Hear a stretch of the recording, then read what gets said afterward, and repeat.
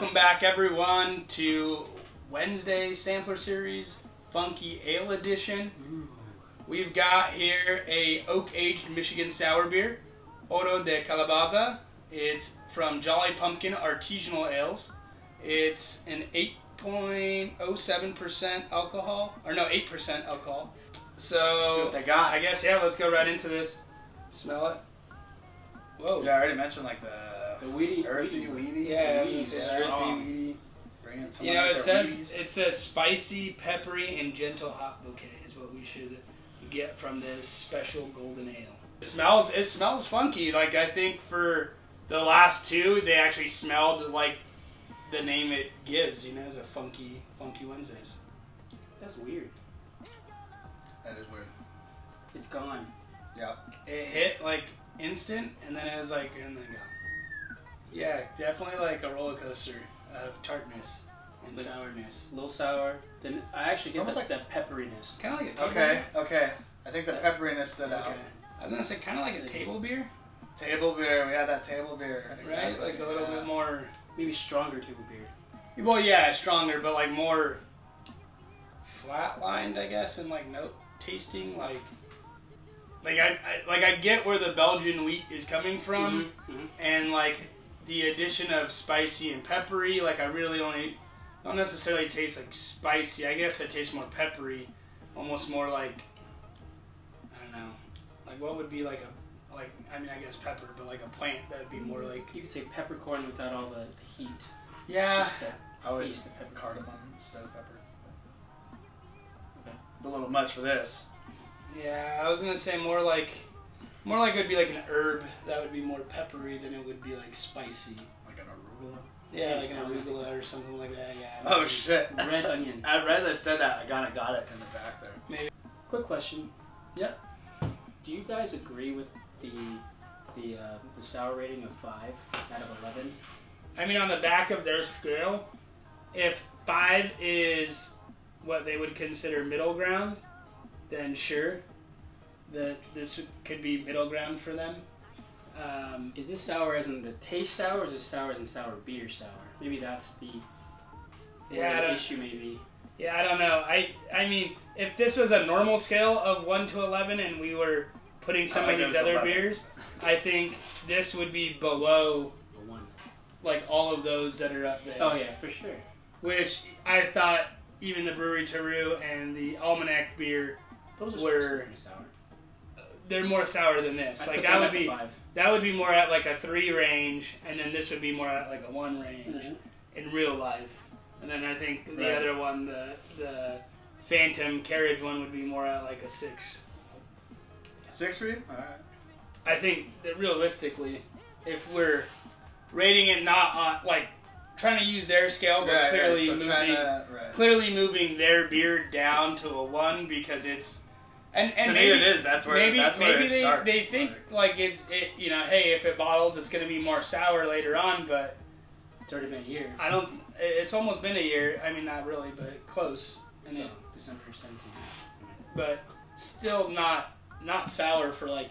You would think 8 months you'd get a little bit more sour. No, maybe more alcohol content, so on. And it was re-fermented in the bottle, so I thought maybe it would be higher alcohol percentage than 8%. I also thought it would be more sour over time, but I don't think so. So similar to the others we had recently, the oak cask doesn't really come through at all. And this is Asian oak. Compared to the other ones. Right. But as far as the sourness, yeah, like I agree. Like this is definitely a 1. If there is an 11 rating, tight. What is their 11 like then? But they're right. I would like to see their 11, and I wonder if their 11 would be back to more around like my 6 or 7. Scale. Sure. If this is a 5, like maybe 11's not necessarily. Yeah. So I want to see them turn it up to 11.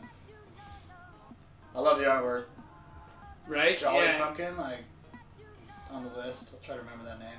All right, so now getting into the very last question of the evening, which is... Do we have to? What would you guys rate this beer? Let's go with Jeff Law. What would you rate this beer? I would rate this a 1. I would not finish it a 7. Even gave it to me. Again, I'm not a scumbag. So you are gonna finish it? This beer is boring. Even after it's been opened, that roller coaster is getting smaller and smaller as we speak. If you guys, I don't know if you guys noticed, every time you keep it went sipping from like a rope swinging to the first was like, to like okay, and then okay, let's palate. Okay, that's fine. It's the type of beer. Now it's like now I'm jumping off a rock. super table beer. It's like okay, I can Definitely table beer. I mean, the scary part is it is 8%, so it is a lot higher. So it's not necessarily table beer, but this beer has, it's like. Could that be why though the sourness and the tartness is gone? That it is a little bit higher percentage alcohol. I don't believe that it's 8%, to be honest. But I would have thought maybe the oak took away some of that sourness and some of that bitterness. What would you rate this beer, Balmar? all right, so I would have to rate this one a 1. They did give us a false scale, so it's kind of. You know what I'm thinking though is, what if we're thrown off because this is the 4th sour we've had tonight? What if we've adapted already to the sour? Whoa. I would say, coming from a person who doesn't like sours, that Maybe you're starting to like sour. don't think that's true because I still feel like I taste the sourness in this beer. You're saying Right, but I'm just saying it's been turned down a bit, and so. is our palate shot? Is what you're saying? Anyway, this is still a 1. I'm gonna finish it, but There are better beers out there. yes. Charles. Surprisingly, I think I'm gonna go with like. I'm kind of torn because I think I'm at a 3 with this, and I would say maybe I'd buy this at a bar, but I don't think this would be one that I would want to buy at a bar. Like I think this would be something I'd seen and immediately skip past it. I think the Almanac one was the more appealing in nature in terms of it had blueberries and blackberries and it was oak aged and dry hopped and kind of all the same things that this one does, but with a better flavor and a more sourish taste to it. Yep. And then at the same time, I think that would pair a little bit better with, like, I don't know, I in terms of like higher quality food, I guess, right?